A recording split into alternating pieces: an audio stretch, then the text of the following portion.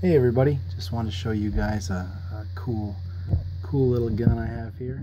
It is an AMT 380 backup. Look at this little guy. So it's like a little pocket gun. I'll show it to you. Let's take the tour here. AMT 380 backup. It is unloaded. Stainless steel, made in the USA, right here in California. So they stopped making this gun quite a while ago. This is an older version of it as well. Some of the newer versions have a bit of a larger trigger guard, and then the newer ones also were double action only. This is a single action. So it kind of looks, to me, it kind of looks like a little 1911. That's one of my favorite things about it. It's got the grip safety here, so you have to be holding it to engage it to fire. And it's got the manual thumb safety right here.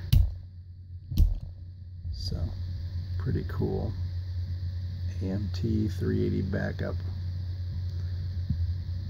So, some things about this. They originally, the marketing slogan for this was the smallest, most powerful backup weapon available. That's of course because they made this in 45 ACP. This little thing in 45 ACP would be a little fireball, but I think the 380 was the most common. They had the most production run of the 380. So you can carry 5 rounds. 5 rounds. That's a little 380 round right there. Everything I've read about this gun, I haven't tried cycling hollow points through it. Everything I use is full metal jacket. Even when I carry it with full metal jacket. So I don't know how hollow points would work. So the good and the bad, you know, it's got a 2.5-inch barrel.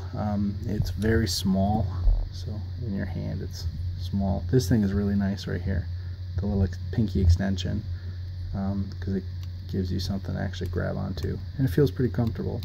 You're not going to be taking 100-yard shots with this bad boy though, trying to take down a moose or something.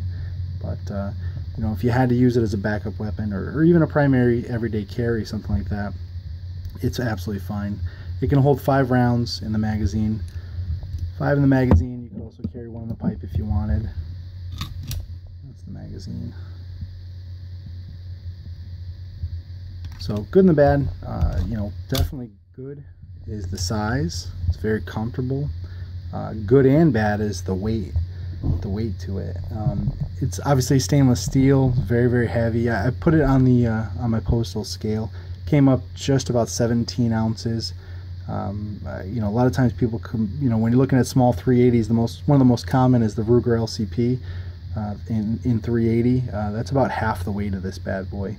So the stainless steel kind of makes it a little heavier.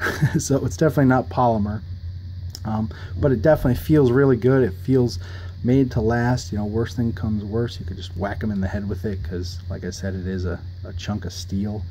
The sights on it are laughable, you know, but again, you're not shooting for distance. Let's see if we can see the sights.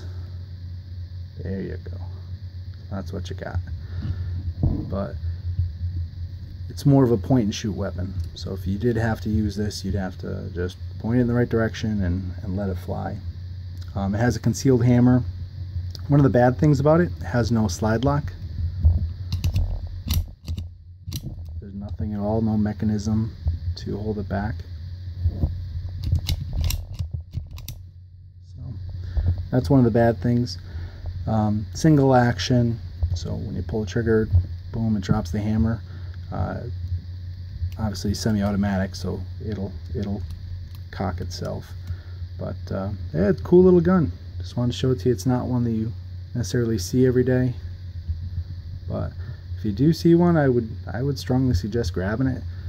You know, it's never going to be worth $1 million, but you know, they're only worth a couple $100. They're probably, you know, $200–300, whatever they go for. But pretty cool little gun. I would definitely suggest looking into it. If you ever do see one for the right price, grab it. It's a cool gun. If nothing else, pick it up and hold it, feel it, AMT stands for Arcadia Machine and Tool. AMT.